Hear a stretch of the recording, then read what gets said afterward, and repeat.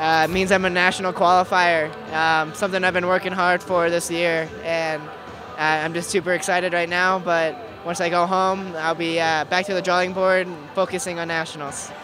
With the injury last year, you were the #1 seed, but because of injury, you didn't get a chance to wrestle for gold. Having that chance in this tournament, what did that mean?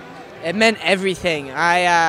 It just was surreal to be able to wrestle. It was crazy. It was like, wow, this is my real first tournament, and I'm a sophomore, and it came out well. So I'm super excited. And on top of it all, your team takes home the title. What does that mean?